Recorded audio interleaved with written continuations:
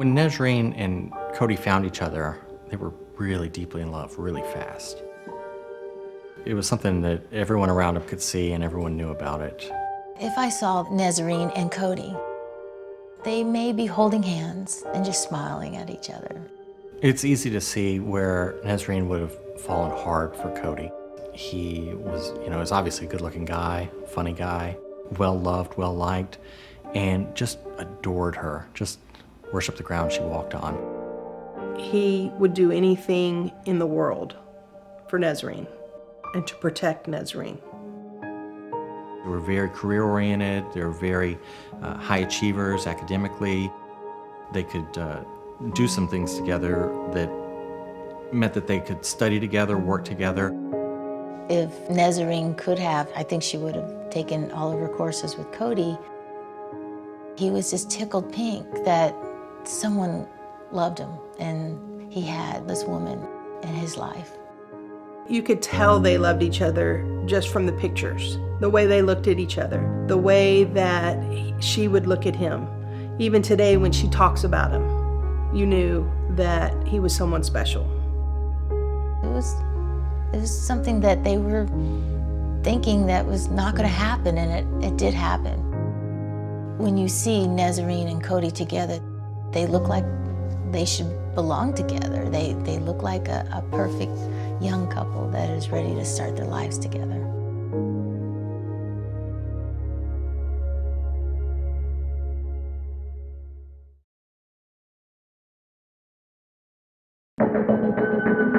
November 12, 2012. Harris County detectives are interviewing Nesreen, the widow of murder victim Coty Beavers. Nesreen is certain that it's her father that has killed her husband. The police eventually came to believe Nesreen and say, okay, let's get some evidence behind it. And one of the ways we can do that is we'll run a sting on your dad. We'll let you call him and see what kind of evidence you can elicit. This was very shortly after Coty was murdered. And Nesreen, at this point, is broken. It's difficult for her to function. Nesreen goes back a couple of days later.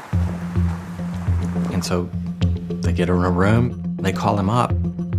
The original plan was to get Ali so mad on the phone that he would say what he had done and, come clean. Hello?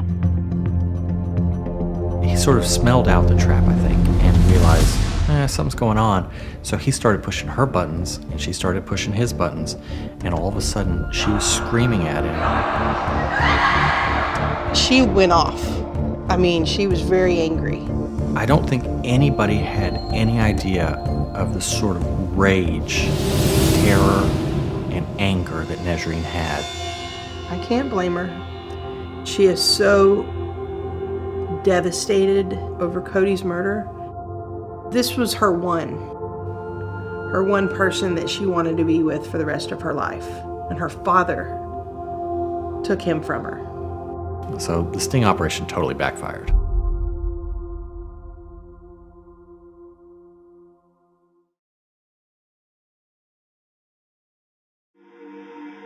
Ali Irsan grew up in Jordan in a traditional Sunni Muslim family with very radical, extremist set of views.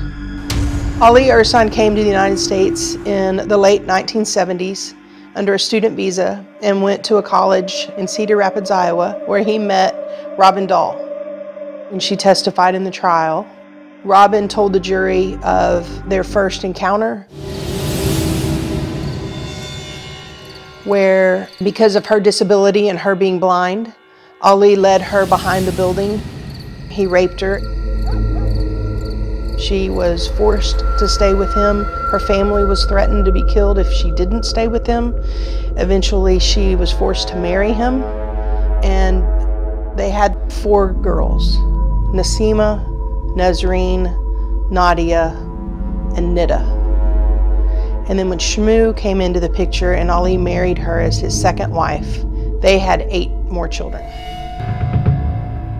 The reason Nesreen and Nadia's biological mother had left is because one of their older sisters had married a man who was not the right Muslim.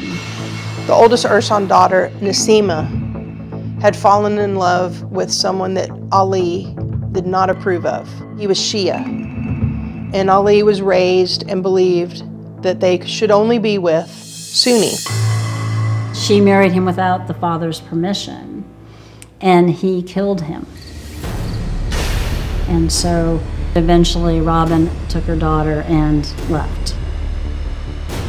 He claimed self-defense, and he did get away with it. It was just very alarming to think that he was that evil of a person.